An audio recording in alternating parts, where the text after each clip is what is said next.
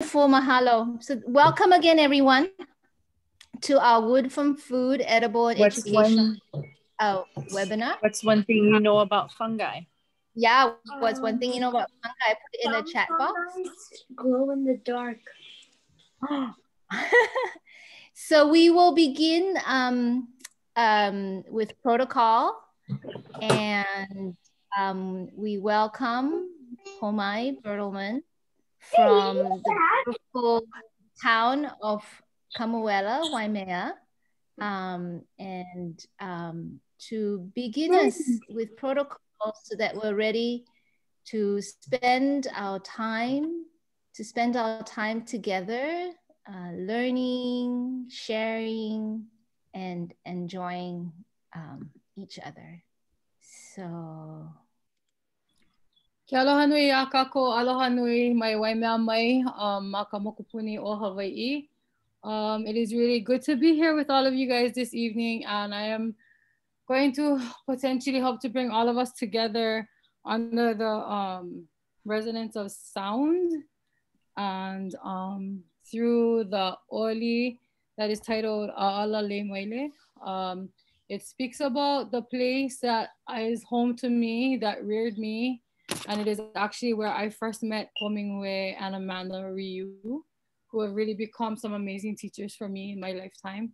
And it describes, so for those of you who are sitting into this space now, it describes the aina around me and all of the pu and who make up home and the kapus to each one of them. And the kapu not in the sense of something so sacred that you cannot touch it, but kapu in the sense that it provides opportunity for reverence and resonance and renewal of spirit, and provides for nourishment in those ways. And the kapus that it talks about is the kapu of water that comes in the form of rain clouds, in the form of streams, in the forms of all of the apu, all of the really small apu, all the depressions on Mauna Kea that I look at every morning, and that is there when we sleep. So aloha nui ho mai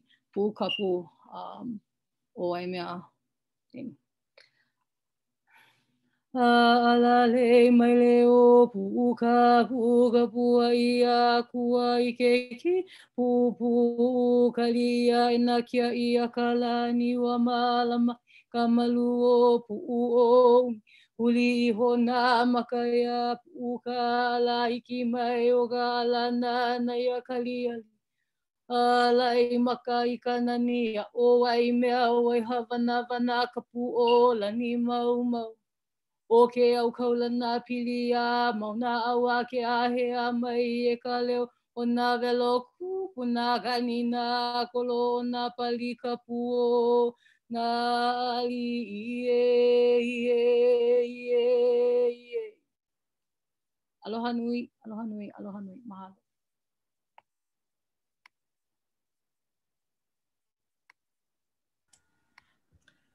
Mahalo Pomai.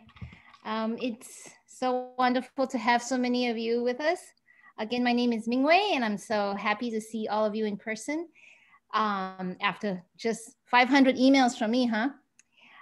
It's my greatest pleasure to introduce one of our newest ohana in our farm to school hui. Most of you know that we are a statewide hui, and every island except Kauai tonight is represented, and members of our statewide Farm to School hui are with us. And it's my greatest pleasure to introduce your host for tonight, Kristen Jamieson.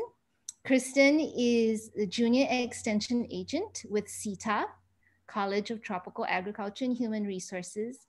And her foci is in Waianae, where she is really gathering energy and momentum around farm to school, getting local food available to our haumana and keiki and community.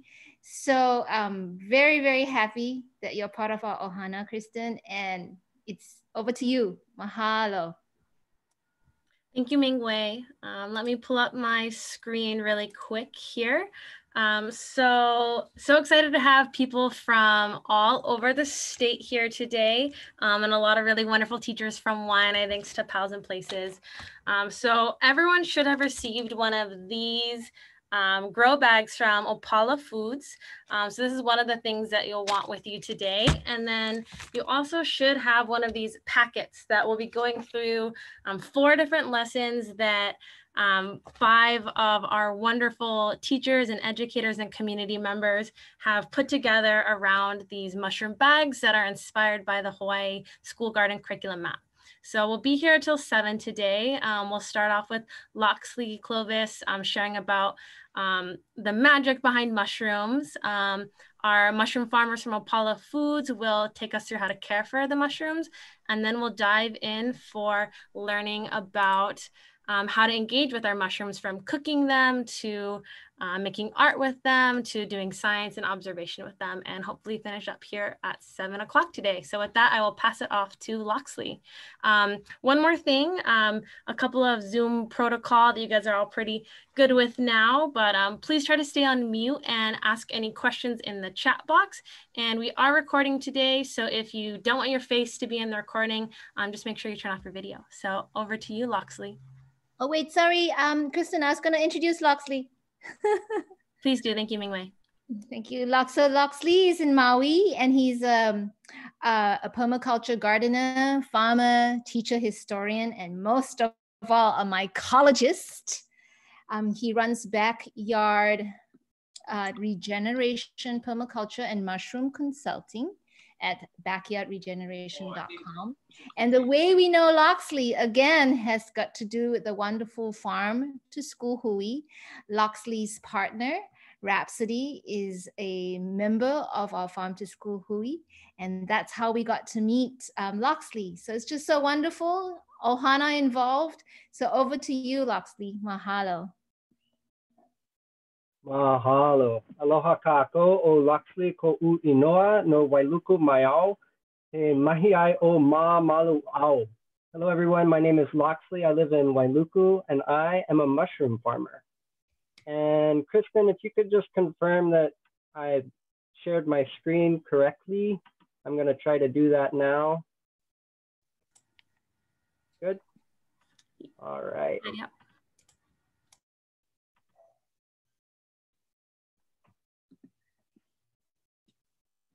We are remembering.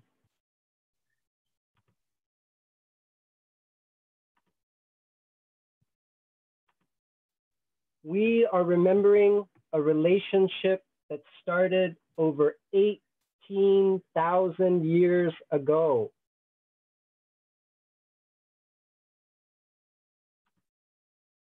A relationship of magic. We are remembering a relationship that healed us and allowed for the transportation of fire across great distances. A relationship filled with aroma, meditation, and ceremony.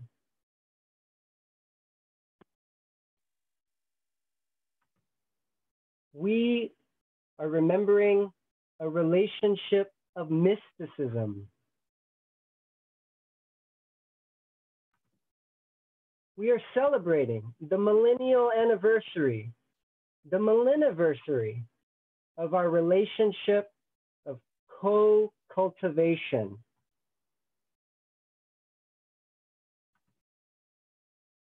We are remembering a relationship of co-creativity.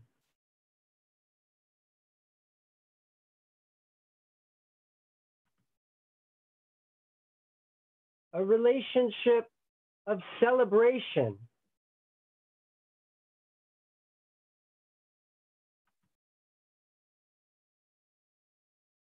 We are remembering a relationship that has cured us.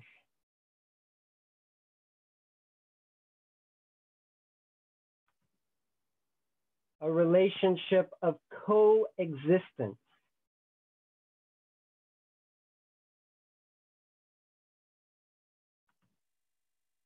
We are remembering a relationship with the senses.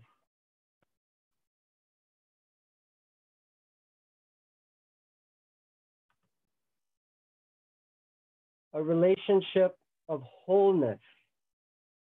But I just want to write in there. Of unity. I want to take off the lash. We are remembering a relationship of beauty.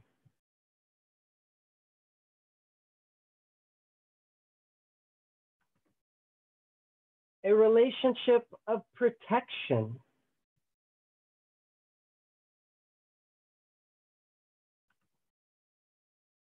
We are remembering a relationship with mutual, omnipresent patterns.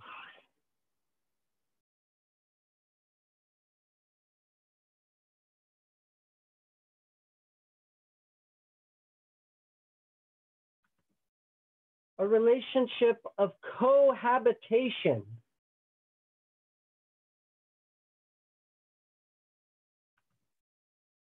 We are remembering a relationship that was severed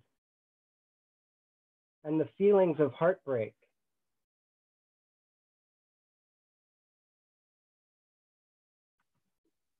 A relationship of persistent, excessive, unnecessary fear.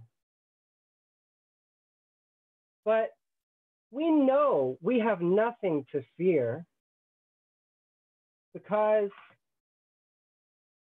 we are remembering a lineal ancestral connection that is 1,300 million years old.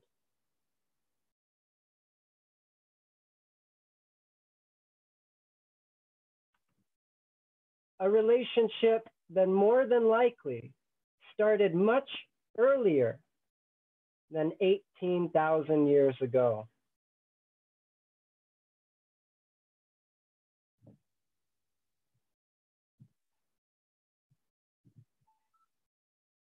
Okay, so I've also been invited to speak about resident species here on the island. I'm really, really excited that everybody's also getting very, very excited and interested in fungi. And I would like to combine my excitement about the local resident ecology here and protecting it with my equal excitement with fungi. So I want to just highlight some of the resident species here. Some of them you may be very familiar with, others you may not. And resident species that may present an opportunity for us to work together with. So these are culinary, medicinal, and companion mushrooms that are residents of this archipelago. According to George Wong, endemic and native mushrooms likely arrived via wind, wing, and wave a long, long time ago. And according to Don Hemes, mushrooms above 4,000 feet in elevation in native forests appear to be endemic. Anything in the lowlands is likely introduced. I personally know of no endemic species that are of culinary or medicinal use to humans. There may be, but I'm not familiar with them. But probably the one to highlight the most is our local pepiao. It's Auricularia polytricha. According to Art Medeiros and Dennis Desjardins, this mushroom is native to all the Pacific Islands. They're commonly cooked in soups and stir fries, and multiple studies have shown medicinal properties, including an anticoagulant. So it's not recommended to consume if you're on blood thinners, for example. How pepiao originally got to Hawaii is currently unknown, though Elias Magnus Fries recorded Auricularia on Oahu in 1823, according to George Wong. So it could have arrived via wind, wing, or wave, or possibly even been brought over in a canoe resident in kukui wood, which is often where I find it in the wild. According to Schneck and Dudley at the Hawaii Agriculture Research Center, quote, pepiao were known to the early Hawaiians and became an export product to the Chinese in China and San Francisco during the late 1800s. So there's actually a history of agricultural use of pepiao and as an export product. Turkey tail Trametes versicolor has a cosmopolitan distribution, meaning it's found all over the world. It's often seen growing on dead wood in forests all over Hawaii. Traditionally, it's often consumed in teas, and many modern studies show impressive medical applications, verifying traditional Chinese medicine's promotion of yun shi for certain ailments. Artist conch in the bottom left, Ganoderma applanatum, has a cosmopolitan distribution. It's found all over the world and in forests on dead wood all over Hawaii. You can draw artistic representations on underneath. And so artists like to use it. And it also has culinary uses as a flavor enhancer.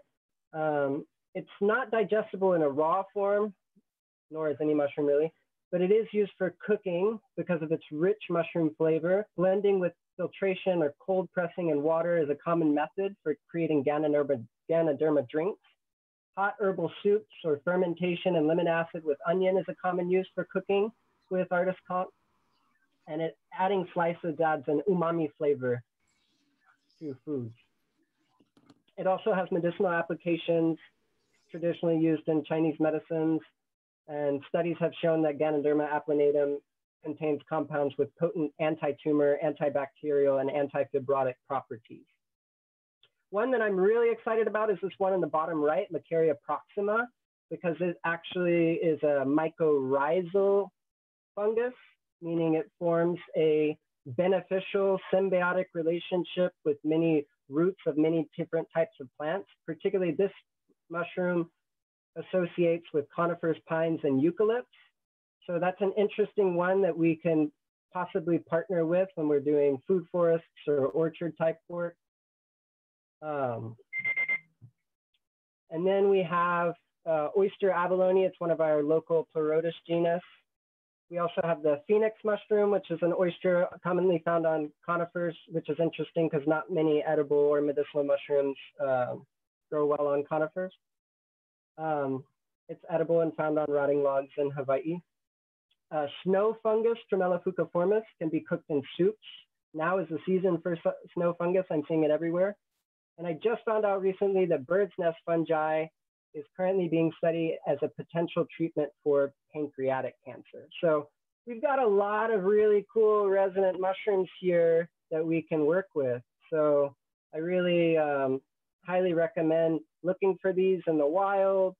If your methods are pretty higher level, then you could clone these and start offering local spawn of local species.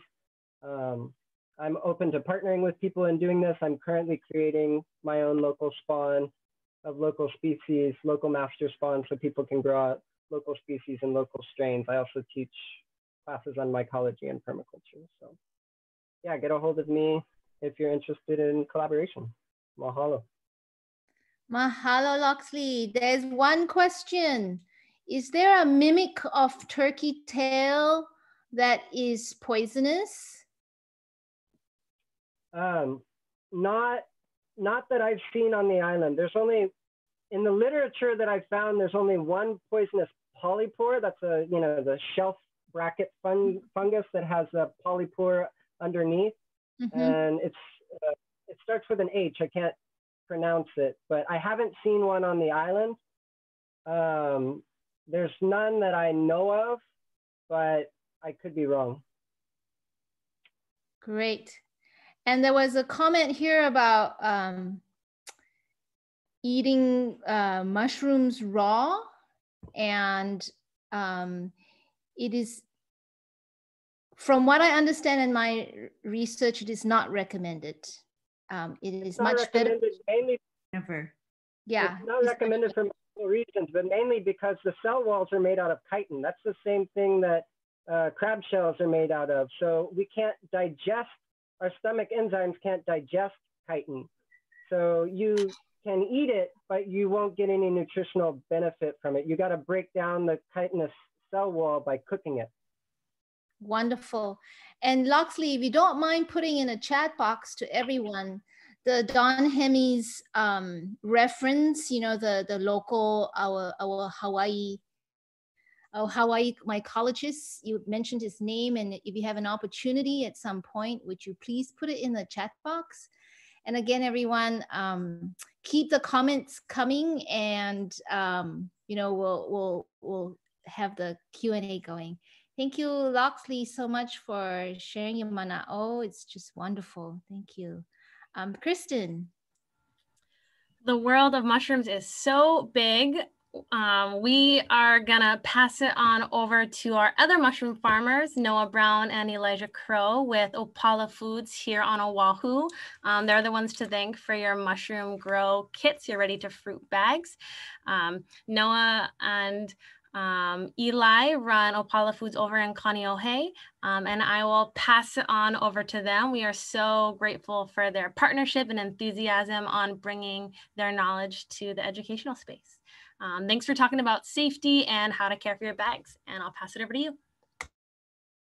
All right, hey everybody, my name's Noah. We'll be kind of going over basically what to do when you get your bag and then how to get started. So as Kristen showed earlier, your bag's gonna look like this. What you're gonna do to get started is take this gray piece right here completely off. This is the filter. You're not gonna break it by doing anything, just pull it off and leave this red collar in place. This is where the mushrooms are actually gonna fruit out of this portion right here. The most ideal system is to use a storage bin like this and then drill a bunch of holes in it. And what's going to happen is all the air is going to be able to blow through and you get fresh air coming in for the mushroom. But then you're going to spray the walls inside of here with water, and that's going to keep the humidity high so you can get good fruit formation. After a couple of days, maybe a week or so, depends on how well you're doing at keeping the humidity up. And the humidity has to be high the entire time until you get pinning to start. So you want to spray it at least probably 3 times a day, but just plan on every time you check Instagram, just go ahead and spray the bin and you'll be fine. After a little while, you'll get, I don't know if I can get this close enough. So this is the very start of pinning, probably a little over 24 hours into the process. You should get a good set of pins right here like this, right? You can keep the humidity up, and then another day or so, and it'll be about like this.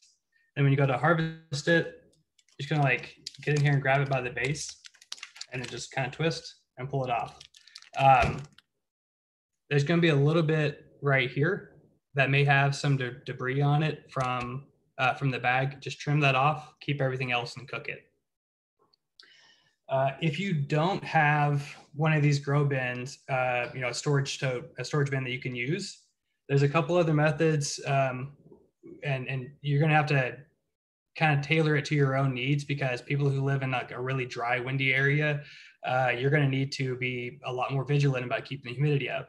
If you're in a really humid spot that, you know, rains all the time like us in Kaneohe, you could have like completely forget about your bag and it still work out for you, but I don't recommend doing that. Anyway, so when I started playing around with alternative ideas, I just used a little paper bag and put over the top of it.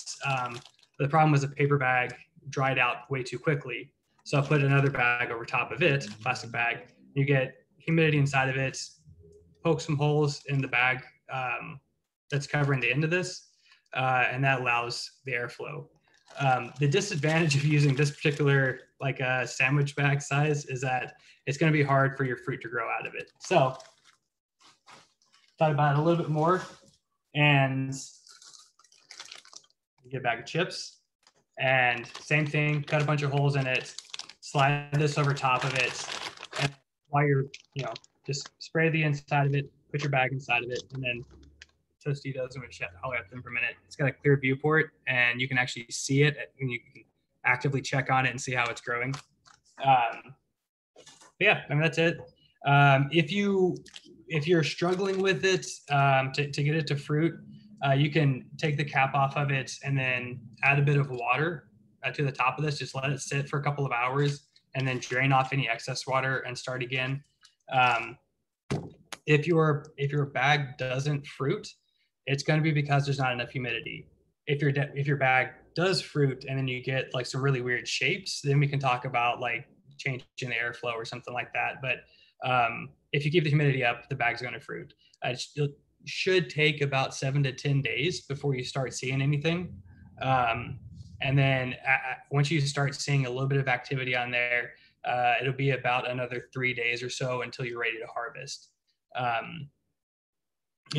You can spray it directly as well. You can spray it inside of the collar. Like you can spray directly inside of here. It's using like a light mister or a little spray gun, little dollar thing from Walmart. Bunch of different ways to do it. Just make sure that you keep the humidity high at this cap part of it. Also, try not to cut everywhere else on the bag or like empty the bag or anything like that. Like it's a lot of people have the urge to do it. Just take the cap off of it and then fruit out of the collar. That'd be the best way to start. And then I don't have one here, but it does occasionally, like, you know, through transport or whatever, you will get a hole here and have a mushroom come out of it. That's perfectly fine. It's just the more openings you have, the smaller the fruits you'll get. So for the best results, try and fruit out of here. If something does come off the side of it, you can leave it, let it grow, or you can, you know, go ahead and pick it off and then tape it over, and it'll keep trying to push out the front of it. Your mushrooms are going to spore quite a bit. That's this preferred reproduction method, but like everything under here, and Kristen's going to talk about this area later, but you're going to have a lot of spores coming out of it. It's not enough to be a health hazard for anybody really, but if you see like a bit of like white dust all around the bottom of it, no worry, it's a normal part of the process. So, I don't know, do you have any questions? So we're getting a lot of questions. Oh, go ahead, Mingwei. Yeah, I was going to group them. I was going to group the questions because the flushing in, haha. So maybe the first thing to address is the whole idea of the flushes, Noah. Okay, so a lot of questions about the flushes, and are they going to give me number 2? Are they going to keep growing? So would you address flushing? Okay, so a flush is a harvest. We start from the beginning, I guess. What's inside of here we call substrate. That's going to be a mixture of wood, grain, sugarcane, bagasse, straw, sometimes coffee grinds, sometimes grain from the breweries around here. But anyways, everything that goes inside of here is your substrate blend. When it starts to fruit, it's like they're not actually fruits like an orange or whatever, but it's what we term them. When they're really small, we call them pins. And then when you get a full flush, you're ready to harvest. This is a cluster, right? Yeah. So I don't know, does that get us where we? Yeah. And team, expect. So this summer when we ran a pilot, I got 4 flushes. I believe that's because I live in Lower Puna on the island of Hawaii, where the humidity is so high. I really believe that's why I got 4 flushes. So just pay attention to your mushrooms. Second question is my favorite. FAE, Noah and Eli, can you please address the importance of FAE? So FAE is fresh air exchange. That's going to be the second most important part of this, right? So humidity, and then once you get fruits to come out, you want to like pay attention to the shape that they're coming out. When you're at this stage, it's always going to be long and skinny. It's going to be mostly stems. That's just because there's going to be more CO2 in here and it's just trying to grow. But once from here on out, if you're seeing like looks like little sticks or logs coming out, or they're deformed in any way, in a way that doesn't look like this, right? Then you're probably having too little fresh air exchange. So oysters are really sensitive to the CO2 concentration. And when they're in a high CO2 environment, they're going to be really long and skinny. This is actually how you get enoki mushrooms. They don't look that way in nature. You grow them like this with a tube over top of it to make it a high CO2 environment all the way up, and they stay long and skinny. We don't want that for oysters. It doesn't work out the same. They're not as tasty when you try to do it that way, at least. And going back to the earlier question about how many flushes you can get or how many harvests you can get or your total weight and all that kind of stuff. In practice, so we use these bags in our freezing chamber, which is basically the size of a 40-foot shipping container. But we use these bags and we typically pull them out after our second harvest. The reason we do that is because the longer it's, you have an open spot in a high humid environment, the longer it's there, the more risk of contamination you have. So for us, it's a best practice. We pull it out just so we don't have, fungus gnats or anything like that we have to deal with. For you don't have that concern. So this will basically keep fruiting until there's no more moisture inside to keep the process going. The mycelium will still be alive. It's just, you're going to quit trying to fruit when the clusters are so small that you're like, I'm not going to bother keep spraying this every day for a week. If I'm only going to get, a quarter ounce or something like that. Your first couple flushes will probably get you somewhere around a half a pound if you do a good job keeping the humidity up. So. Thank you so much. There's a lot of discussion on the chat around substrate. Would you mind saving that for Terri is our third presenter, Terri Moniz, because he is going to segue into the whole discussion about substrate. So if you guys don't mind, hang on to those comments and questions about substrate. And for us to get to our presenter, our educator number 4. I'm losing track already. Sorry, guys. One last question, Noah. So I'm holding up. Someone had a comment about plastic bag with holes. Mm-hmm. So last is any other tips on if you don't have a bin, what else can we use? And how, do you store it in a dark place, light place? How much air do they need? So 3 things: alternatives to bins, light light and dark, and yeah, thanks. 2 things. Yeah. Okay. So mushrooms are grown in the dark in your vegetative stage. So in the first couple of weeks, getting us to this stage before we've taken the cap off of it, we're going to grow this in a dark room. It's going to be in the mid 70s, and it'll sit there for a couple of weeks. That is actually going to be a high CO2 and low light environment. Okay. Once you all get it, you want to switch the conditions. You want to have a bit of light. Since mushrooms don't use they don't use light for photosynthesis, right? They make their own food.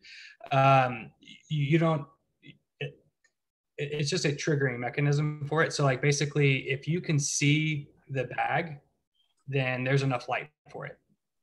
That's not like a joke, but like if you can see the bag, there's enough light.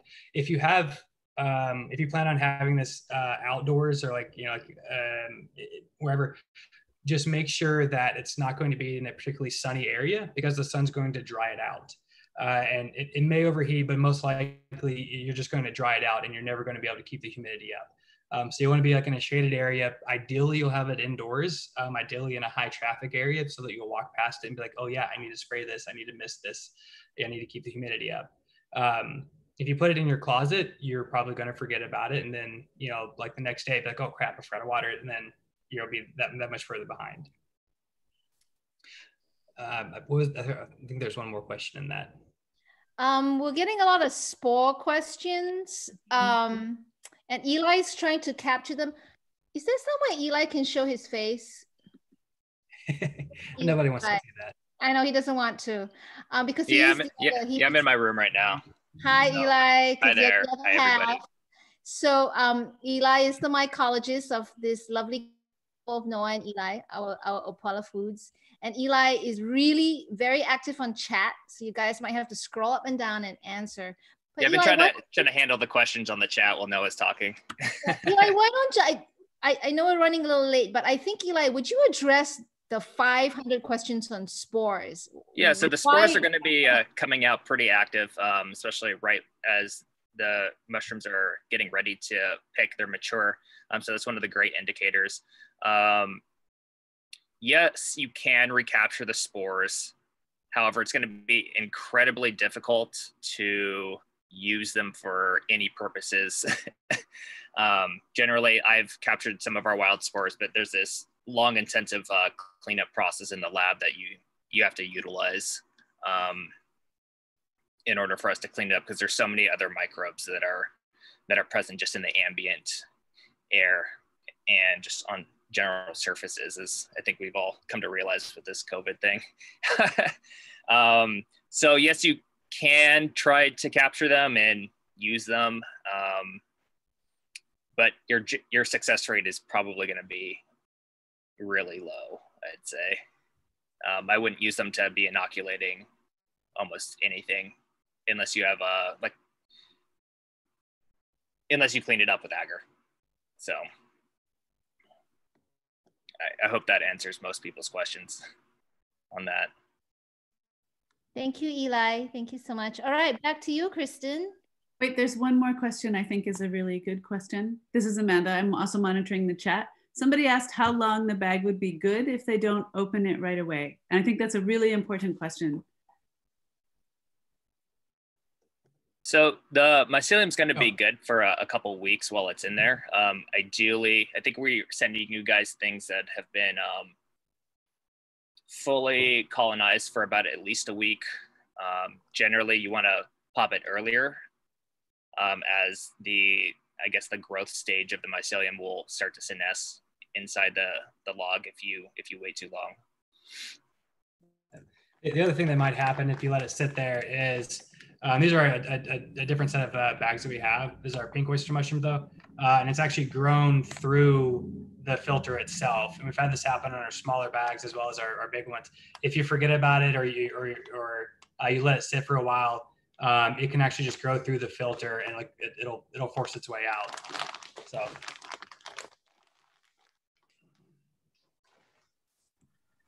All right, thank you so much, Noah and Eli. I think we are ready to move on to our teacher presenters to kind of learn some of the things that we can do with our mushrooms as they grow. So now's a good time to get out your mushroom packet.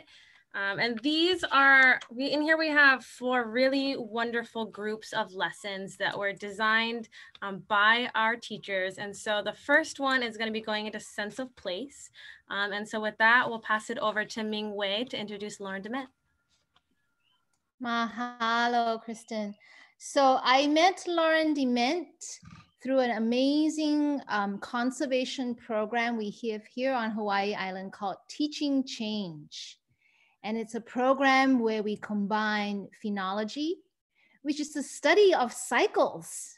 Really, when does something fruit or flower or give you seeds? And using the idea of deep observation, the word we can use here is kilo, to understand about conservation and to learn more about our place. So that's how I met Lauren a few years ago and had the wonderful opportunity to watch her educate children and adults right here on our wonderful big island. And so Lauren is an amazing educator, loves plants. She's all about plants and fungi, and is currently educating keiki and adults at Imiloa Observatory, where she's leading the cultivation of a native garden agroforest kind of thing here in Imiloa. So if you ever have a chance, please visit Imiloa. So over to you, Lauren. Thank you very much for being with us. Yeah, thank you for the lovely introduction, Mingwei, and mahalo for all the information that everyone has shared so far. I do not claim to be a mushroom expert. I am learning just as long with everybody else, and all of this was very, very new to me when I first started this summer with you know, just getting a whole bunch of us teachers to trial these bags and, you know, see what kind of lessons could we come up and develop with it. So I am a recent graduate from the Kaho'i Vai Teacher Education Program. I forgot to say I'm here in Hilo. And I got my degree in elementary education, so kindergarten through 6th grade. Like Ming Wei said, I have a strong background in conservation. Before working with Teaching Change, I worked up with Three Mountain Alliance and Volcano, growing thousands of native plants and restoring our native forests. So I feel really, really comfortable in that zone. So working with food is a little bit of a jump and transition for me. But I think mushrooms are really, really amazing. And the more I kind of observed it, I realized that in some of these forests, I was getting a chance to go and visit here on Hawaii Island. A good indicator usually of a healthy forest was when you saw mushrooms and that cycle happening, you know, with water and moisture and just, you know, decomposition. And it's a really good sign usually, I guess, when you see mushrooms, I'm realizing. So I'm also the garden teacher at Ha'aheo Elementary School here on Hawaii Island, which has been an amazing and very humbling experience. And then also here at Imiloa, I'm the Native Plant Garden Education Associate. So right now we're creating a whole bunch of curriculum and lesson plans for students in grades kindergarten through 5th grade. And next week we're doing a whole thing on mushrooms that we're really, really excited about. A lot of kilo and observations. I'm going to share my screen. I know you guys have some of the packets, but it'll help me out to see it as well. All right. All right, so can you guys, I believe, see my screen? No, we cannot. Oh, you cannot. Okay, let me try again. How about now? Looks great. Okay, great. I'm gonna blow it up. So mushroom lessons. The first one that I I'm gonna kick it off with next week is just parts of an oyster mushroom. And kind of learning all this, I was like, whoa, there's so many mushrooms out there, but I wanted to keep a focus and keep it based on, you know, what the students are gonna be observing, what are parts of the mushroom. So really I learned with the oyster mushroom, it's pretty basic. It's just really 3 main parts. The cap, gills, and stem. I thought it was amazing to know that the gills on the oyster mushrooms can go all the way down into the stem. And sometimes they say that the stem is, you know, really, really small. This is kind of a sheet just for students to learn color. I'm learning that students love watercoloring, and I thought that this would be a really beautiful one if you're able to print it out on cardstock and just share kind of some fun mushroom facts. I'm gonna scroll down. Our next one is just a mushroom observation log. So working with kindergarten through 6th grade, I kind of keep it pretty open. Some students wanna draw, some students wanna be able to write notes. So kind of just leaving each square in the observation log empty for students just to kind of take it whatever path that they want. You know, these can definitely be printed out for multiple days. So if you want to do it for 2 weeks, a month, longer, but just trying to keep it consistent as possible, that we're going to try to do with our students and see how it goes. I think it's part of that kilo, and it's just taking the time to really observe. And right now we have the grow bags in our classroom, and the students are just slowly, some of them are taking interest just to see like how they can see the white mycelium kind of like growing and expanding in the bag. And even though they're not seeing the mushrooms, they're getting to see that process, which is really cool. And that can even start there, like drawing these kind of web-like structures. And I've also found that when you give a student a hand lens or some type of a tool like that, it kind of blows it up into like, I'm a scientist, and a really empowering tool. So hopefully this is kind of a fun activity just to kind of keep track of it, make sure, you know, your mushrooms are doing well, and watching how they grow and the observation of it all. This was a really fun one to come up with. I realized is symmetry.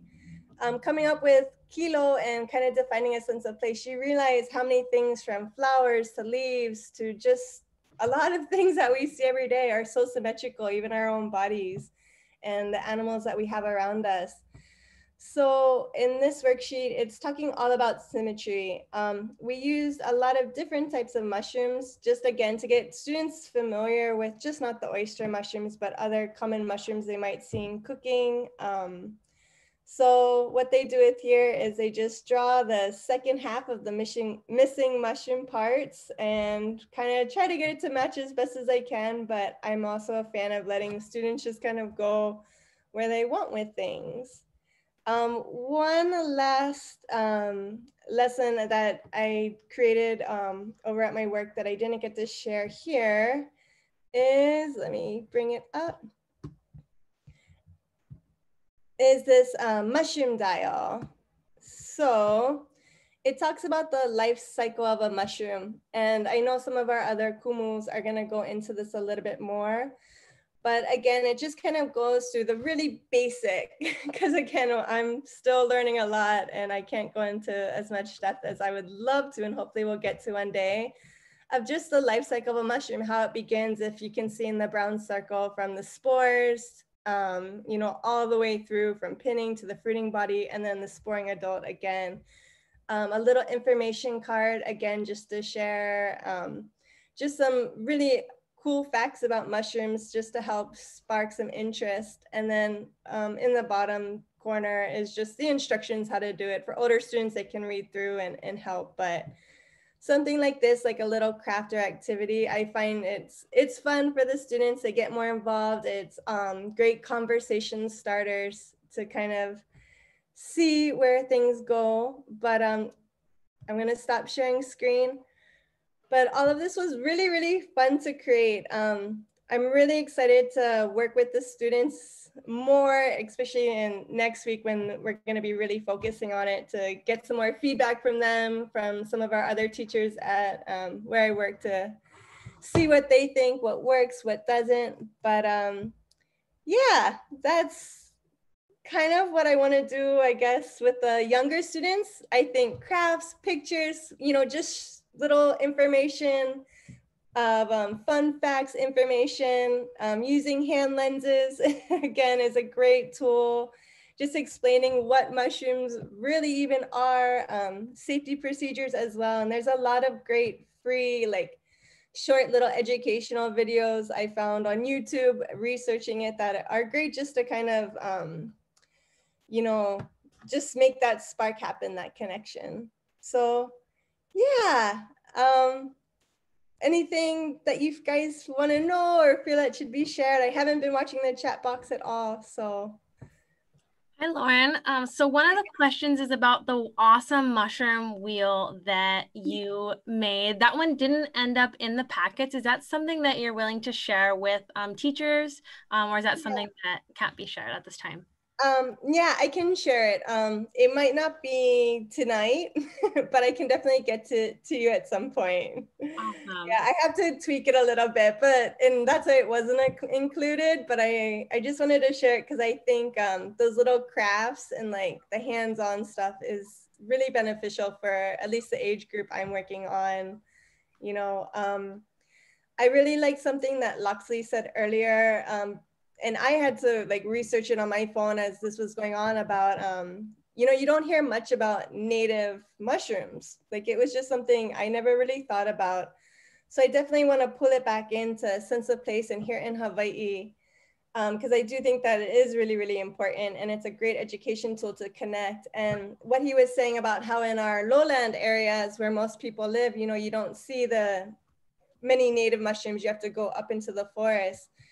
So I think it'd be really, really fun to bring like that observation log. Like if you're able to go on a nice hike or something in some of our upper forest, you know, taking it and like go on your own mushroom hunt, you know, a scavenger hunt, and just, you know, don't necessarily pick or anything, but just observe, what do you see? And if that's not possible, just even in your own yard, because I'm finding like after rains, there's all these cool mushrooms that pop up in unexpected places, and it becomes a really fun game, even with my own kids. Thank you. I really love the observation log also. It's really simple, but even just as educators working with the mushrooms, getting to know the life cycle is so important because they go from this big to this big overnight. And so having a sense of the pace of the mushrooms is going to be really important for when you're planning of when to do certain activities with them. So we'll be sharing these resources in a PDF format in a follow-up email, as well as posting them online. And with that, I think we will pass it over to Ming Wei to introduce our next set of teachers. Thank you so much, Lauren. Mahalo, Lauren. Mahalo, Lauren. So these next two teachers, again, I realize we're all from Hawaii Island, yeah? So, we met, let me do Rod first, right? So on Hawaii Island, we have a really amazing program called Ku Aina Pa, and it's a school garden teacher training program, and we have it every summer. And I've been blessed to do Ku Aina Pa, co-facilitate Ku Aina Pa with Amanda Rieux, who's also one of our hosts tonight, for 12 years. Or is it 13 now, Amanda? And we met Rod at Ku Aina Pa, I want to say maybe cohort what? Cohort 2. So that means Rod was like 11 or 12 summers ago, and an exceptional educator, also a voyager, and most of all, a wonderful family man. He really, really cares and loves his family. Fast forward to 5 years ago, I'm getting all my years mixed up. DJ High, Douglas High, joins us also for Ku Aina Pa. And again, another amazing educator, just really curious about life and garden, is a very new dad.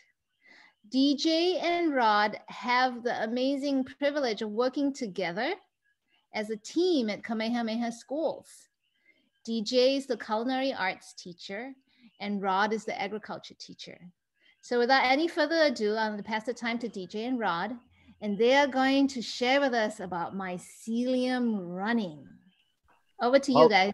Mahalo, mahalo Ming Wei. Mahalo Ming Wei. Yep, Rod Floro. We're middle school ag teacher, and that's DJ. We're also the content curators for at KS_Aina to Opu on Instagram. So I'm the Aina side. He's the Opu side, but I kind of have more of the Opu, but whatever, bottom line. Because we make good food. We make good food. That's the bottom line. Yeah, so anyway, I like to talk about mycelium. Super fascinating. So in your grow bags, you kind of see it starting up already.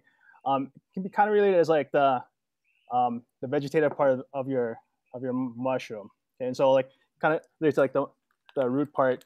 I have a spent grow bag, and you can kind of see looks kind of fuzzy and hairy.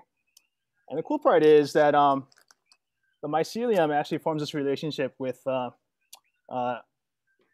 plants. It's called mycorrhizae.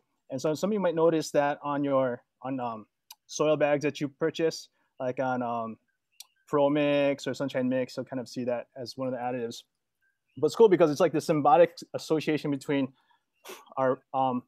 between fungi and plants.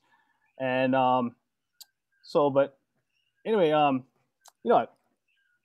My throat is like, sorry, I've been kind of in meetings all day, and my throat is like super dry. You know, and I don't know if you guys know this, but Kumu DJ and I have our own like mycorrhizae network. Kumu, DJ, is your network online? Yeah, we're good. We're good. It's online. Okay. Because man, like my throat is super, super dry right now. Oh, that's too bad. You know, you got anything cold to drink? Can you hook me up over here in Panaeva? I just powered my water, but my wife, she left me a really nice one of these sparkling waters. Are you interested? Yeah, can you send one over via the network? Terri, give me like 1 sec. Okay. Yep. Put them in my network. Ooh, that went quick. Is it coming? Panaeva, we got to come down the hill from Mountain. Panaeva, I don't know. Nothing's happening yet. No? Nothing's It's happening. not there. on my end. I get empty. Is it gone? Okay. Oh, you know what? Right on. Okay, cool. Okay. So one of the cool things about mycorrhizae is that it passes on water to plants. Sorry, plants pass on water to the fungus, and that's one of the benefits of having that relationship between plants and fungi. And Rob, thank you so much for this. Oh, super awesome. I'm like super parched. Hey, no worries, no worries. Oh man, whew. Thank goodness. Perfect. So that's like a connection, yeah, like that you and I just made. Right, and you know, like I'm hoping you can hook me up, man, because like you know, looking for some like sugar, but you got some sugar, extra sugar. Because like you know, I know that you can pass that around the network too. Yeah, you know, we try to keep low, you know, like no sugar drinks in our house. That's why we're sparkling water. But understandable. Yeah, what was it that's the blue sugar you've been craving, right? Blue sugar, man. You got some of that? Yeah. Weirdly enough, my wife put another packet of that blue sugar. Let me throw that into your network there. Okay, cool. Because with I know that's gonna help with your carbohydrates in your development, yeah. Oftentimes plants make an excess of carbohydrates, and then as a result, they share some of those sugars with fungi via the mycorrhizae connection. So, is it in? What's happening? Yeah, it's rolling down the hill. We got, you know, again, Mountain View to loading up. So it's okay, rolling. hey, look at that! Right on, bro. Thank you so much, man. Oh, I'll take care of that later. The blue sugar, no can be. And the cool part about it, it's like a give and take kind of situation. So it's not just the fungi kind of taking, but the fungi can also hook the plants up with stuff like nitrogen and phosphorus. And you know, DJ, you need anything like that? You need some nitrogen, phosphorus? Yeah, I've been noticing my plants with some nitrogen deficiencies. I don't know if you have any. I know you got those bags of Pro Mix and whatnot. Yep. So here we go. I'm gonna hook you up, man. Hook you up with some. Oh, that'd be great. That'd be Stand great. by.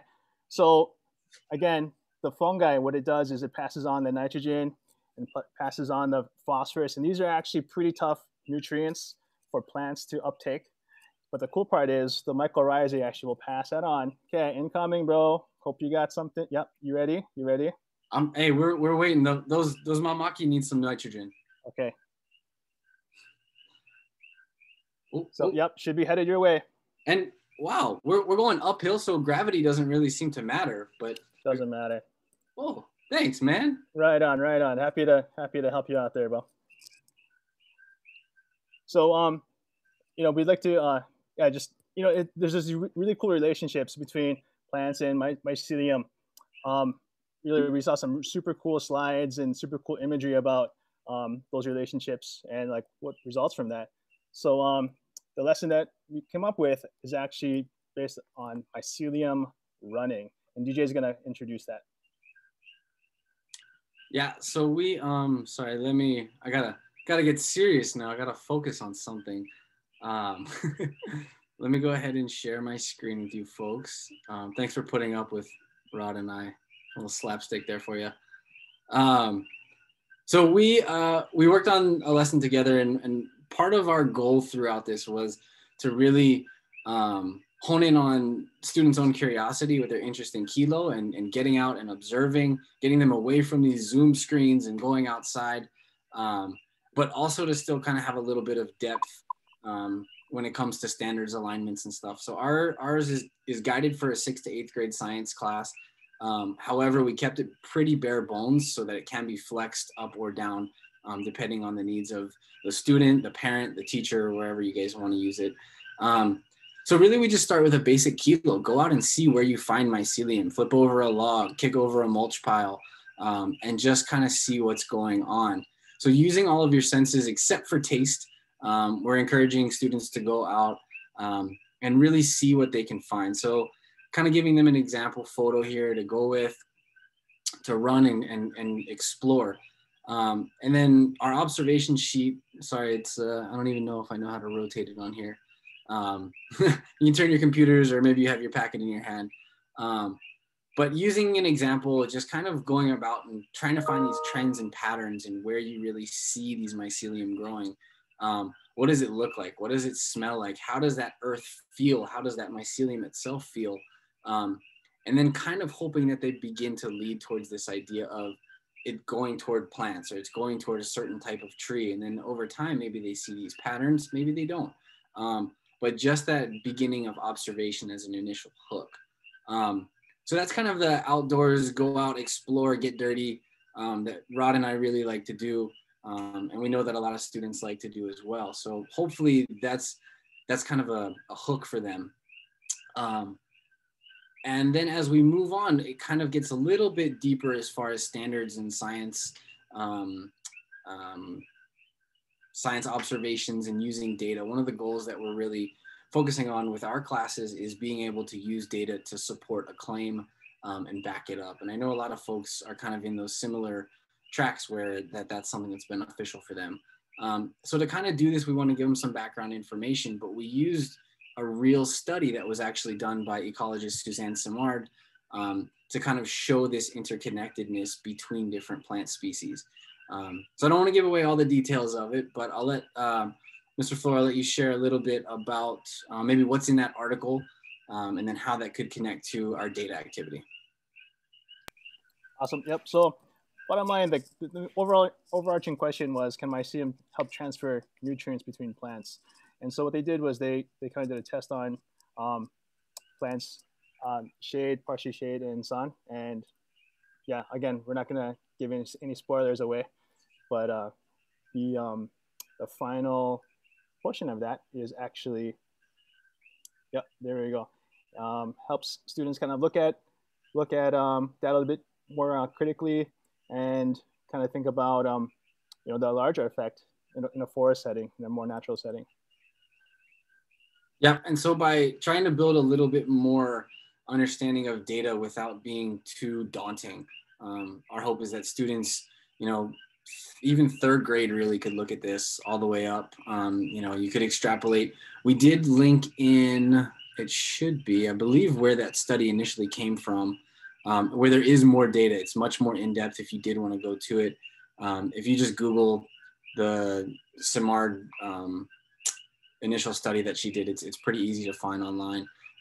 If you wanted to build it in to go up to a higher 8th grade, 9th grade, 12th grade level, and then just kind of following these guiding questions, you know, what do you notice? What do you see? How does that transfer impact those other plants around it? So really trying just to get a basic understanding of mycelium being nutrient pathways and helping out other plants in the area while keeping it kind of standards-based, but not too daunting for a lot of students at home, a lot of parents who may be leading this for their students or their child. So yeah, hopefully it's something that you guys can utilize, whether you're a student, a parent, a teacher, and you know, we're always open to feedback. So feel free to let us know what you guys think and what you use, and then maybe we can adapt it as well.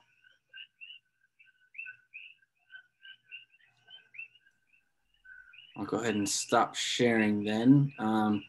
I'm not sure if there was so much, DJ and Rod. Everybody's just loving how interactive your presentations are, and enjoying that so much. It makes it very meaningful for our keiki. Way cool. Everybody's like doing clap, clap, clap. So thank you so much. You didn't get too many questions, and we are running late, so I want to make sure, Kristen, back to you. You guys are a tough act to follow, I'll say that. Yeah. You guys are so lucky to have each other to be able to play off. That's so awesome. So real quick, super mini lesson. I'm just gonna point you guys to a little art activity that you can do with your mushrooms. So if you guys look at your packet, see how the back page is this bright red? That was on purpose. So this page you can actually use to make spore prints or spore print art with. Let me really quick pull up an example for you. I'll do that at the end actually, to show you what things can look like. But like Noah said, your mushrooms here, they have spores coming out right down here at the base of the gills.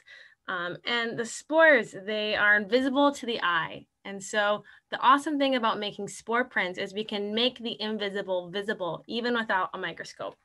So if you want to make your own spore print art, all you do is take one of your mushrooms, the flatter the better, and you are going to lay it flat on your sheet of paper. If you put a little bit of water on top, that can help. You can also compare and contrast different types of mushrooms. I have a portobello mushroom here that you can lay on top of your paper.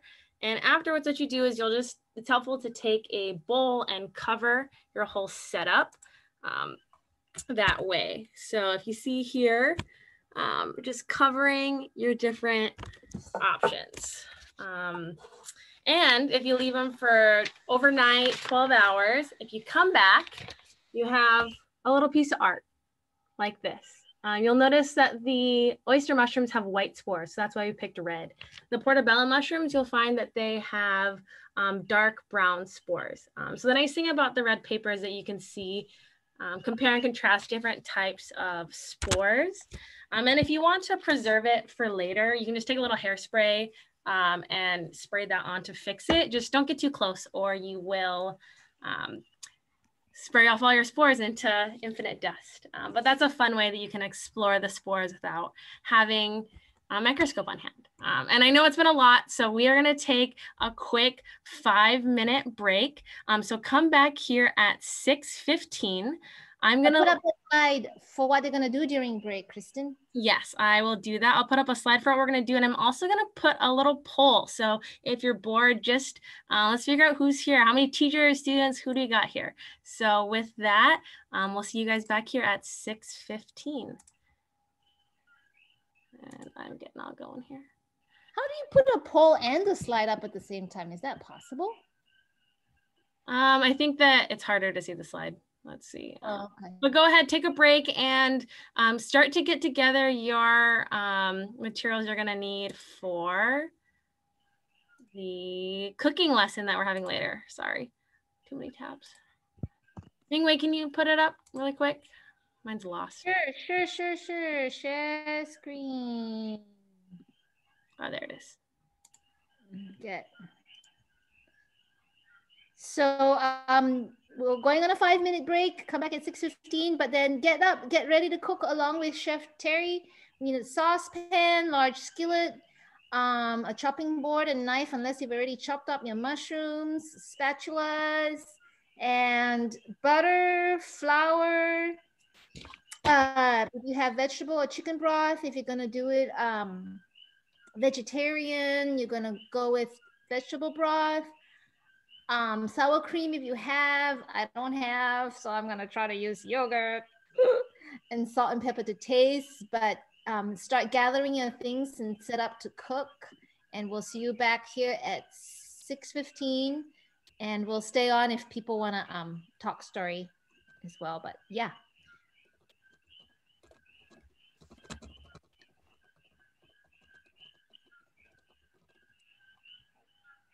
Yeah, we do have one more lesson from Terri before we cook. And it's so funny for Oahu people to hear coqui frogs over the Zoom, huh? Okay, I'm gonna run and get my stuff too.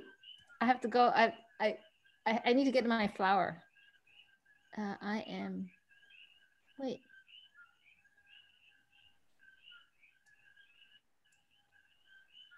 Oh, how did you put up the poll? I don't see the poll because I'm a co-host. Is that what it is, Kristen? I think so. I see it, Ming-Wei. No, I mean, I can't answer it because I'm a co-host. Oh, okay, I better go get my flour. I'll be right back.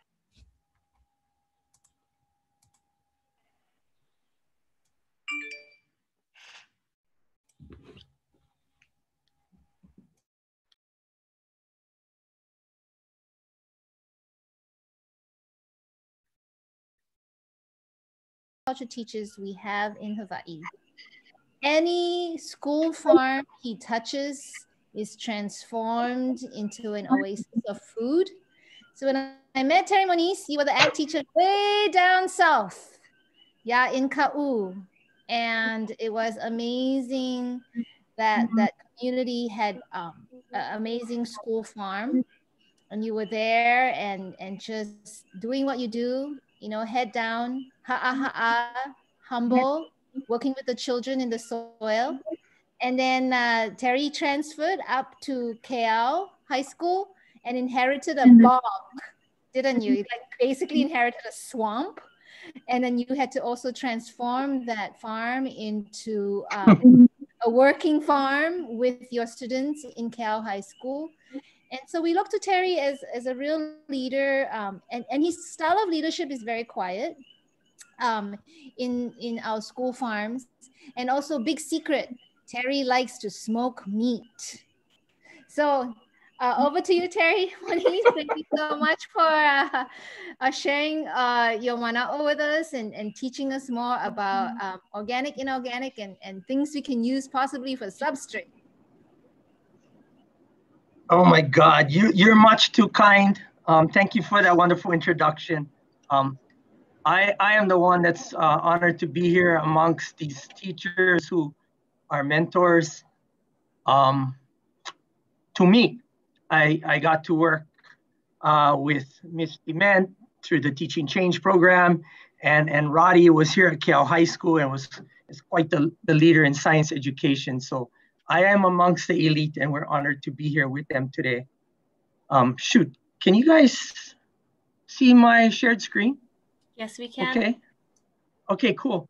So the whole approach tonight for me when I was asked to do this was, you know, what can we do for the shut-ins, the kids who are not getting out there to their schools, and what can we do at home to work with our ohana?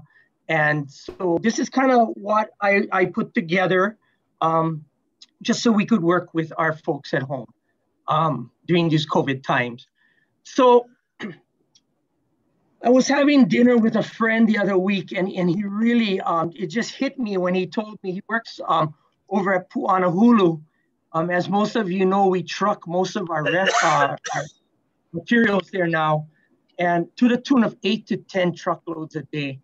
And I thought, man, what could we do, you know, in our homes to help curb the transportation of that waste? So with that in mind, we put together a log sheet for you, your children, and your entire ohana, even the kupuna in your family, to collect the refuse for 2 days, separate it out into buckets, reuse, recycle, compost, and then, you know, landfill, and have a discussion about why you put it in these containers.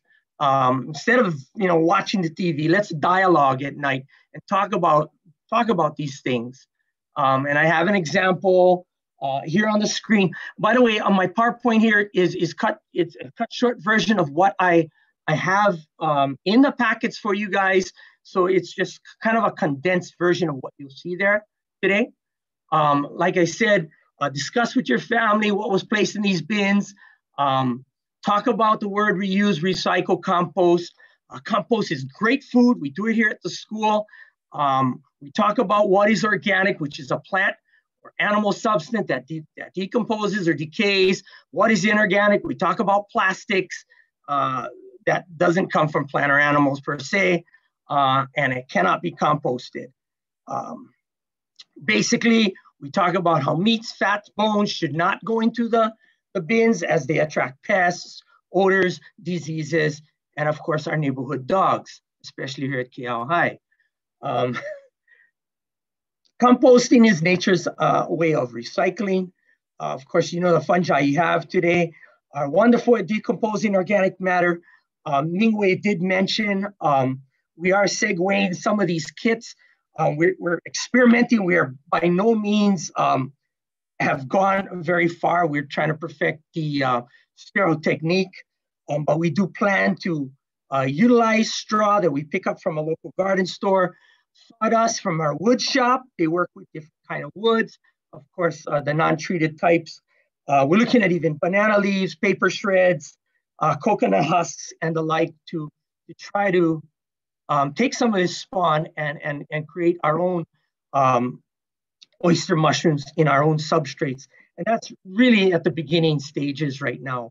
But composting is something we do often.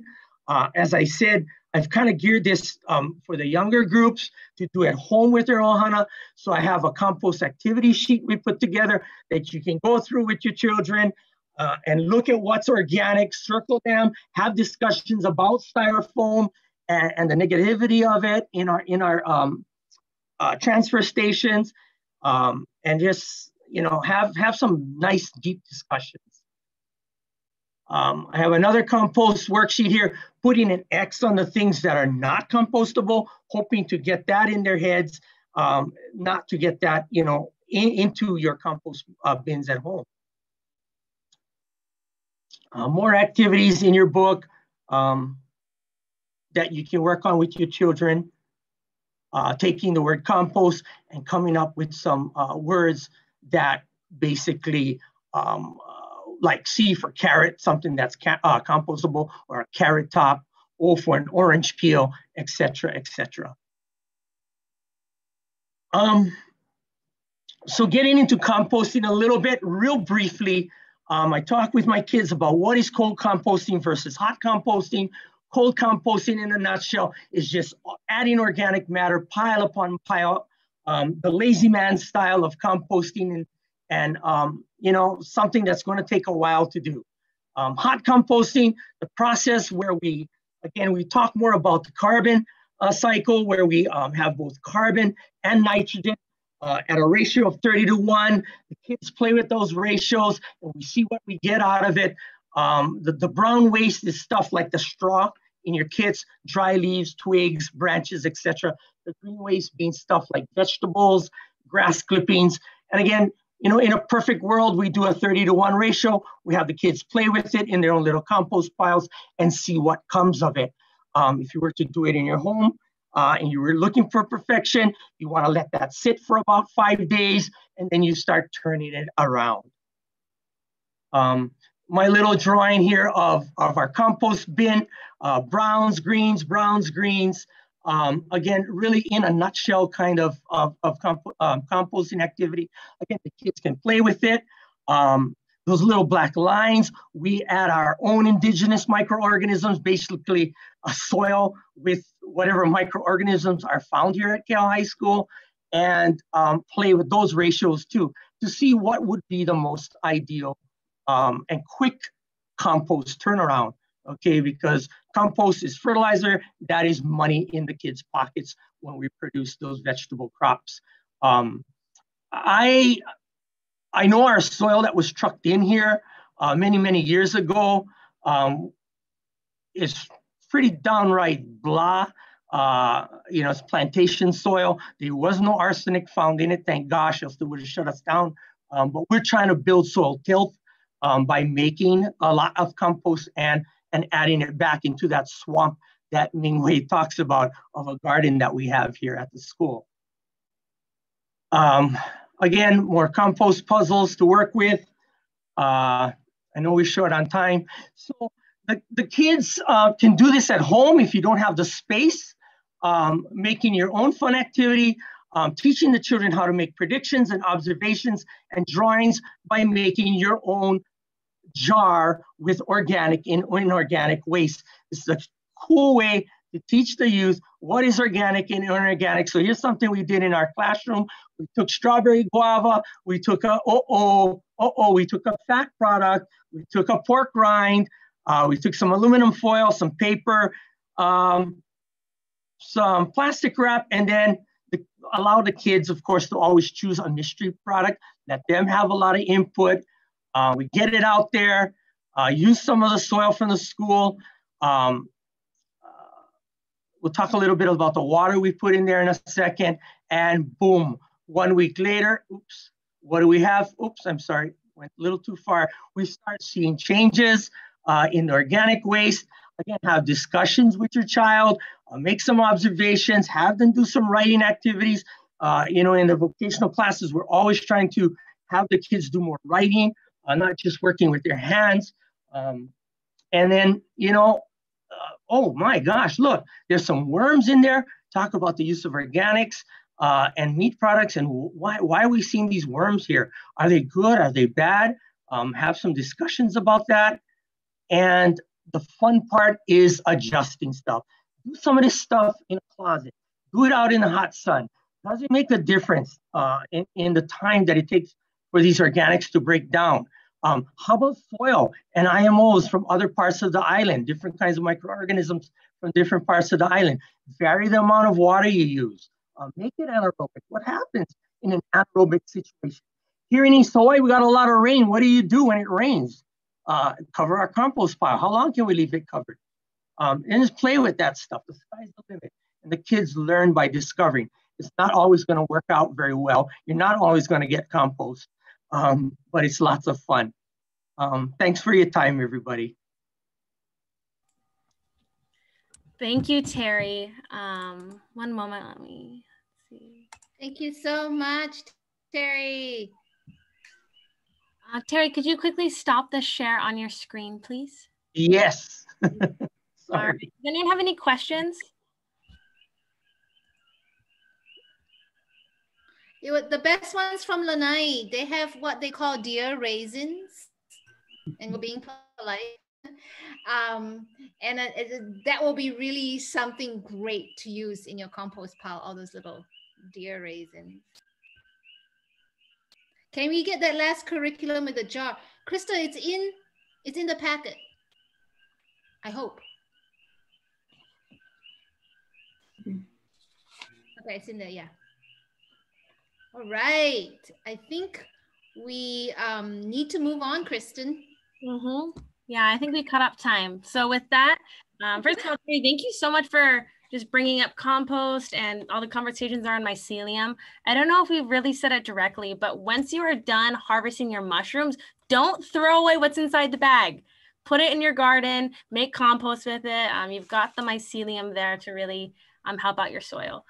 So next up, we have Terri Langley, who is going to be doing some cooking with us. So hopefully you have all your ingredients ready. You know, Terri has touched every aspect of the food system out here in Waianae, it feels like, from being, you know, boots on the ground, farm organic certification, to being a master food preserver and food extraordinaire, to also now really working with education. You might see her a lot on the Makeup Mondays with Pals and Places. So I will turn it over to Terri to get cooking. Mahalo, thank you so much. I'm so excited to be here. I've learned so much tonight. Kristen did gift me with a packet of my own of mushrooms to grow, so we'd be ready to go tonight. But of course, I have no green thumb, and they didn't work, or brown thumb as it may be. So I'm not gonna give up because I think I found out what I did wrong. It's very humid where I live. I'm on Oahu in Ewa Beach, and it's been super humid and very, very hot, but I don't think it's been humid enough.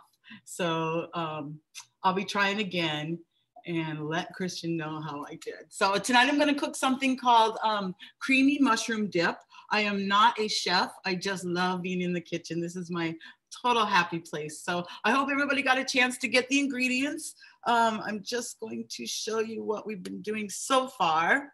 So it's a really simple recipe. My auntie used to make it when I was a kid, but when I was doing some research online, it's everywhere. So it must have been a really popular recipe. And this was the only mushroom thing that I would actually eat when I was a child. So this recipe is definitely kid friendly. Your keiki will love it. They'll also love helping you get in the kitchen and prepare. So let's get on with it. Let's see. So I just wanted to show you these. These were what the store, Safeway, is calling the mushrooms. So they're calling these oyster mushrooms, and they're very, very leggy, as you can see. So now I know how that happened. And they're not near as fresh as the ones that someone in Makaha is actually growing. And they were really, really very large caps to them. And I tried to get them, but I was a little bit late on my order. So I ended up having to buy these from the store. So we're making the best of it. What I have in this first pan here is a bunch of chopped mushrooms. So 3 to 4 cups, 2 to 3 cups, whatever you have on hand will work. And I just wanted to show you really quickly how I chopped them. I cleaned them. Usually you have to clean mushrooms. They grow on a substrate that sometimes is very woody. And so I just take a simple paper towel and just wipe off whatever I think might be dirt. I also sometimes cut off this little woody part down here, and then that goes in my compost pile.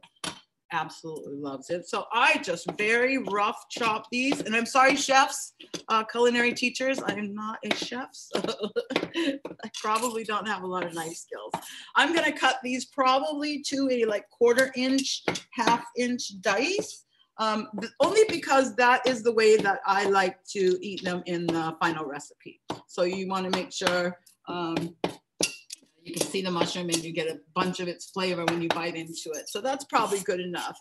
So this mixture that I have in the pan, this one was cooked with half of the liquid. So tonight we're going to use, I am a vegetarian, so we're going to use an organic vegetable broth. You could even use water, or you can use any other kind of broth that, that suits you. So I put half of it in here. There are 2 cups in the recipe. Half is already in here, and I cooked it down to where there's really not much liquid left in there. Now I want to put that back on the fire, and I'm going to put in the other the other cup of my broth, and I'm just going to let that come up to a boil. So while we're doing that, in another pan, you can make the roux. So I don't know if everybody's always made a roux, but boy, when I discovered that, I was totally excited, because this is 2 ingredients that can thicken anything from a stew to a dip to anything that you've got going. So I've just got this one on the back burner, and I am going to let it just boil up a little bit, even it out in the pan. And then in here, I have my flour. So there's about 6 tablespoons of flour in here. It may look a little darker because as we were speaking earlier, Ming Wei was asking me, oh, isn't it a good idea to brown it a little bit first or toast it a little bit? And I said, oh, you are a brilliant young lady. So we did that, Ming Wei. And I'm gonna turn my fire on here, and then I'm gonna add my butter. So I have my butter.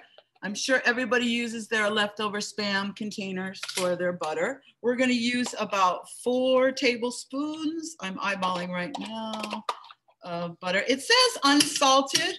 That's from a health standpoint. You can use salted butter. There's no culinary reason that you couldn't.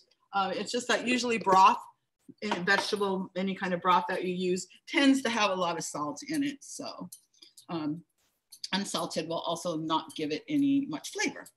Okay, so this is probably salted. So what I'm gonna do with this is I am just going to stir it around and mix it in. And I really want my roux to start to change a little bit darker color. So you can see as the butter is getting in there, it's starting to bubble a little bit. This stage should only really take a couple minutes. You just wanna really incorporate all of your butter there. And it's starting to smell a little bit nutty. Really good. Mine was a little dark to begin with, so I'm gonna let it go just a little bit longer, but you're looking for sort of a darky color like this. And this is all, I'm gonna set it aside and just let that cool for a minute until this one comes up to a boil. So as soon as the other one comes back up to a boil, got it on high, I'm gonna add my roux in there, and it is gonna start to really thicken everything up. I can actually put these in, just so we don't waste. I loved the composting. I love zero waste. I am a very much zero waste cook. I'm currently stationed at Ho'aina o Makaha, which is a beautiful, beautiful farm down in Makaha, run by Gigi Kokio, which I'm sure most of you know. If you don't, you have to meet me. So this is starting to bubble up a little bit, and I'm gonna add that straight into my other mushroom mixture, which is now also starting to boil.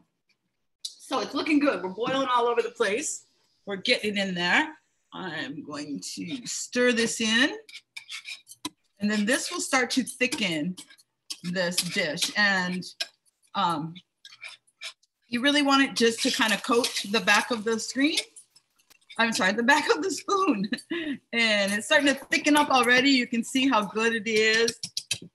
And boy, is it really starting to smell. Anybody else cooking along that's got that delicious, nutty, healthy umami smell going right now? I love it. So, I'm sorry, I'm getting way too much steam for you. But we came up to a boil. We're very soft now. It's very thick. And we're gonna take that off the fire. So I'm actually gonna turn the camera a little bit here. Turn that off, Terry. And it says, the recipe says to let it cool a little bit before you put in your sour cream. So we're just going to do a quick little taste here. It's always so important to taste. And this is what I love about working with Keiki, is that, you know, this is the fun part for them. They have chopped and stirred and everything. And the fun part is really about tasting. Oh, it's really good, you guys. It's very, very salty already. So I probably won't add any salt, but if I did, I would just put maybe a half of a teaspoon of Hawaiian salt in there. And then you always need some cracked black, right? That makes everything better. So I'm just gonna put a little bit of pepper in here as well. And then I'm gonna go ahead and add my sour cream. It's not gonna thicken up quite as much, but I have just regular plain sour cream. And this is a 16-ounce container, and you're gonna wanna use about half of it. So I'm just gonna spoon it in there. Very, very gently. And then I'm just gonna fold it in. And that all can be done with the same spoon, on the same, there we go. Oh, it smells so delicious. You know, we're getting really close to Thanksgiving. I was gonna tell all the keiki that were around that you can definitely use your mushrooms in the stuffing that mom or auntie or whoever is making, possibly even you, for Thanksgiving. And all you need to do really is take your regular mush or your regular stuffing recipe, and it probably already maybe even calls for mushrooms, and add the mushrooms into that. You can add any kind, oysters, anything. Any kind of mushrooms that you have in the fridge, anything that you see in the store that you're really excited to try. Okay, that was so fast and easy. And now we are just gonna plate it up a little bit. I always tell people, you know, food is always eaten by your eyes first, right? So when you're plating, plate it as if you were making it for tutu. So you know it's gonna turn out the best, right? Because you're making it for grandma. And then I had a couple flowers here. They may have wilted a little bit throughout. There you go. And you've got a nice warm dip here. You could put a little bit of chives on top, basil, anything that you have growing in your garden. You can put green onion. Just a little bit of garnish would be good.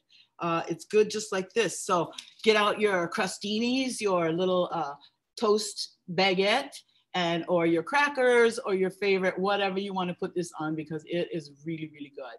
You can put it in a airtight container if you don't eat it all.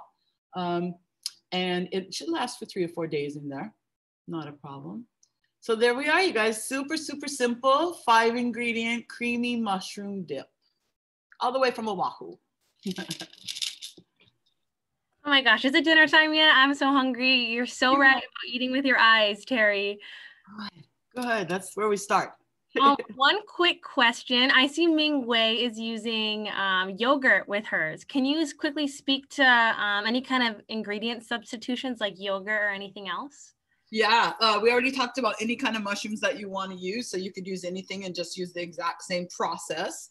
I think Ming Wei's is going to come out really, really ono. I think it might be a little bit more tangy. Yogurt tends to be a little bit tangy, but she's also going to have the added benefit of probiotics, which I am so into fermenting. So she'll have a little bit of really good stuff in there. I just think it might be a little tangier. You can usually balance that out with a little bit of salt. Yeah, how is it, Ming Wei? Right on. I'm not there yet. I'm still making the flour and the butter part, and letting the mushrooms sit in the broth. Nice. Yeah, they soak it up and they get really nice and soft, but you also still have that, you know, that little bit of texture to it. So it's not something that it is called a creamy dip, and it is very creamy because of the sour cream, but it also has a little bit of bite to it. So you get to taste all of those mushrooms, and that is up to you folks, how you decide to chop them. Wonderful. Thank you so much. I think I'm going to have mine on top of, instead of a dip, I just asked my husband to get some burgers going. Oh, We'll see if we can put that on top, and instead of adding salt, the burgers might be salty enough, and we'll just like a fake Salisbury steak, you know, kind of beautiful. Right. Yeah. Sounds delicious. Mahalo for having me, you guys. I hope this is a good one for you. Thank you so much. This is wonderful. Oh, wonderful, everybody. We got caught up with time. Yeah, Kristen? Perfect. Yeah. So do you want to share your screen or? I can share mine. Yeah, because I turned mine off so I could cook.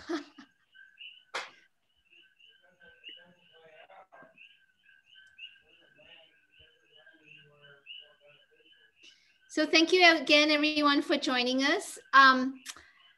Just some advertisement commercials. Our next webinar, if you enjoyed this one, has all to do with teas. Our next webinar for our Local Food Toolkit webinar series is called Teas for Resilience.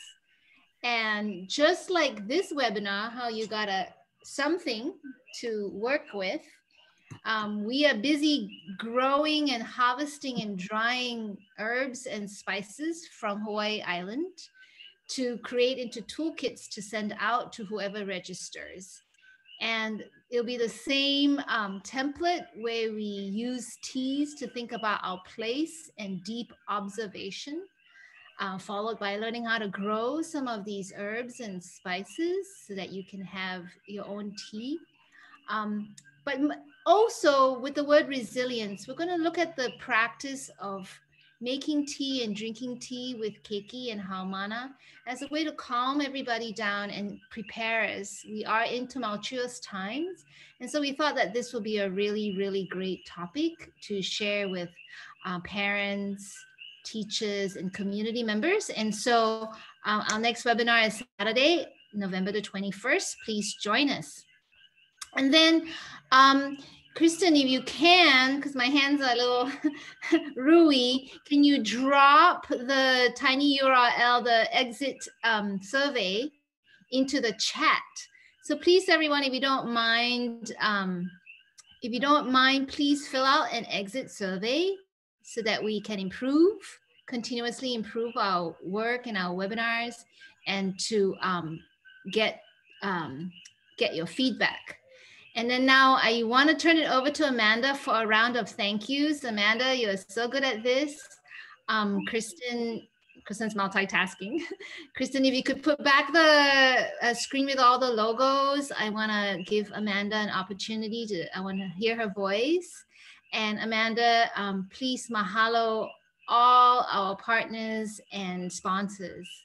I do want to mahalo all of our sponsors. Also, I want to really mahalo all of you for being here today. I know that our lives are busy and we spend a lot of time on screens. I want to mahalo the folks who presented today. That was really fun. I hope you guys got some good activities, things you can do right away with your ohana, with your students, even in your own homes. One more workshop I wanted to mention. Going along with the Teas for Resilience, we have Tools for Emotional Resilience workshop coming up on November 14th. It's on Saturday. I just put a little bit about it in the chat box. It's based on the work of Joanna Macy. And if you want a little more information about it, you can go to the HISGN, that's Hawaii Island School Garden Network. So it's HISGN.org network, .org website, and sign up for that. We would really like to thank the County of Hawaii, who has been very supportive of these workshops, really making these workshops possible. This is our county money serving our community. So that's something that is really tremendous. And that is, this is new. We're a new venture for them. So thank you to our county for allowing us to do that. It enables us to get all the materials together and to get the wonderful presenters. I'd like to thank the Get Local, the UH Cooperative Extension, the Places, Pals and Places, the Center for Getting Things Done, which is Ming Wei's organization in the south part of Big Island, Opala Foods, who provided the mushrooms, which was really wonderful. And that's something that you may be able to get these you may be able to get these mushroom bags for your own keiki. If you're looking at working with big groups of kids, they're not too hard to transport. We now have some some practice with that. So feel free to reach out to Opala Foods if you want to do this project with your students with actual mushroom bags if you didn't get some this time. And also the Hawaii Island School Garden Network, which Ming Wei and I have been working with for many years, is sponsoring this workshop. So thank you all. Your surveys really help us, as Ming Wei said, to get better. They help us to let the people who supported this work know that it's meaningful to you or what else you would like to hear from us. So thank you all. And also, I really want to thank Kristen, who did a great job emceeing this. Ming Wei and I were like, yeah, we're going to have you do that. And you did a really, just a great job. Thank you for bringing everyone together and for emceeing the evening. Mahalo nui. So let's close with Oli Mahalo. I will, unless somebody else is going to volunteer, I will do my best. And Kristen will put up the words. But we're about to have dinner. We just spent 2 hours together, learning with each other, from each other, through each other. And so I will do my best to mahalo everyone, and very excited about eating my roux. So, uhoa ia kamakaloala, puai ke alohala, kukai ia kahaloala, pavehi mana lehua. Mai ka ho'uku ia ka hala vaila, mahalo e ke akua, mahalo e na kupuna la ea, mahalo ke e alohala, mahalo me ke alohala. Hello, everyone. Have a wonderful evening. Enjoy growing your mushrooms, and we look forward to seeing you all soon. Mahalo.